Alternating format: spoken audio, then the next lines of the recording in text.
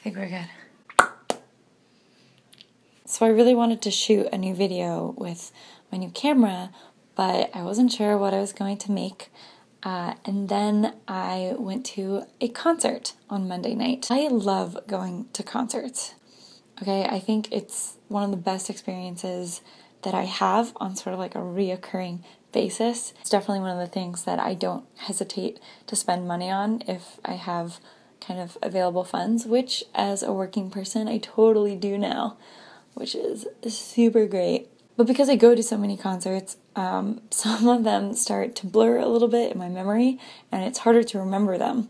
So I came up with the idea of writing down things about the concert and like sort of journaling the night after or the day after, and sort of getting down all my thoughts and feelings so I can look back on it later and remember it. Unfortunately, I'm super bad about being diligent when it comes to writing in a journal and writing my thoughts and feelings, because feelings, who has those? Ugh, gross, not me.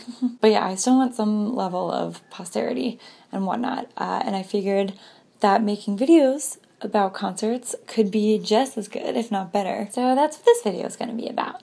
The concert I went to see earlier this week was Cage the Elephant, who I've been a fan of for a while. I think I got one of their songs off of an iTunes free download of the week thing back in like fucking middle school or something, and I loved it. It was Ain't No Rest for the Wicked, which is the one that like pretty much everyone's heard. They re-emerged in college as like one of the big bands that I would kind of just like grind through and listen to all the time. So very excited to finally see them in person. Also, the concert was like part of their acoustic tour, and I was like, well, I don't know what that's about, but that sounds pretty sweet. It was at this old theater in town, and it's beautiful, you know, like super pretty on the insides.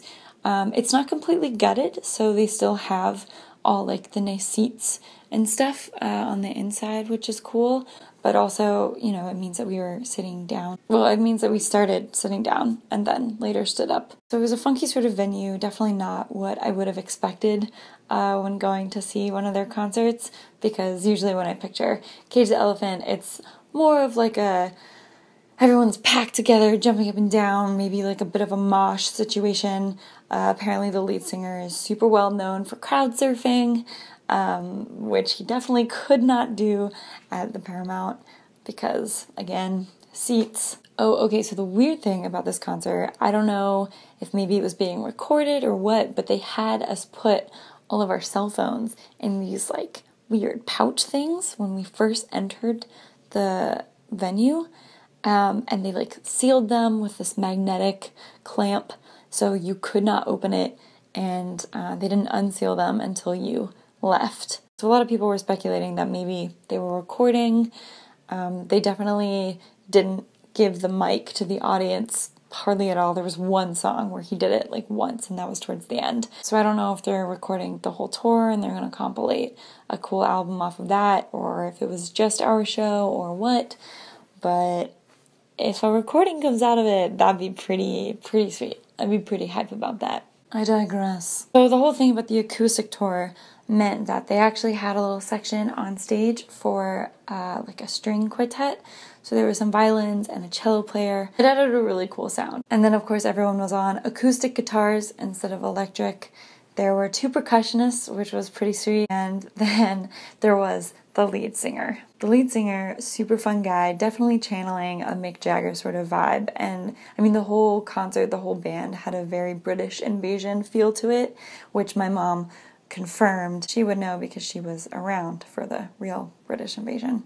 Side note, yes, I did go with my parents, which maybe made the concert a little less enjoyable. They were great, but like I'm not really gonna like let loose with my parents, just kind of like bobbing along next to me. But they were cool and they had a really good time, so I mean, it wasn't as weird as it could have been. Anyways, lead singer, full of energy, did a lot of like weird shaking, dancing stuff. Again, very Mick Jagger, very white boy rock and roll moves. He only had like this very little space on stage that he could sort of like roam around in.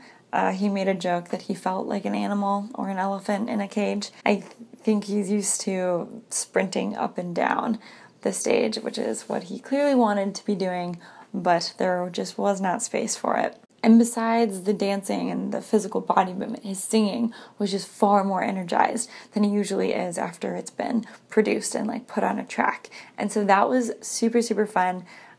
Everyone was standing on their feet by the second song and remained standing the whole way through. The crowd was like super into it, which is always a really good time, even though I thought the space itself was a little bit awkward for the band that was playing. I really want to go see them again and then just be in that sort of squished, moshy sort of atmosphere where everyone's just like going fucking crazy because the show just has such good energy. I did make the mistake of not listening to Cage the Elephant's music a whole lot before I saw them live, and instead I listened to them after, but I really wish that I had done it the other way around because, you know, there's just such a stark difference, and I think I would have appreciated it even more live in the moment if I had listened to their recorded stuff before I went and saw them.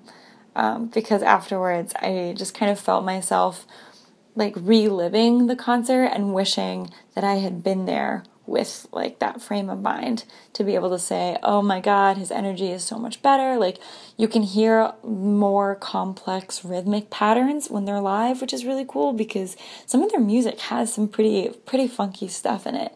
You know, it's not all the same meter, or they just have a lot of layering of different instruments.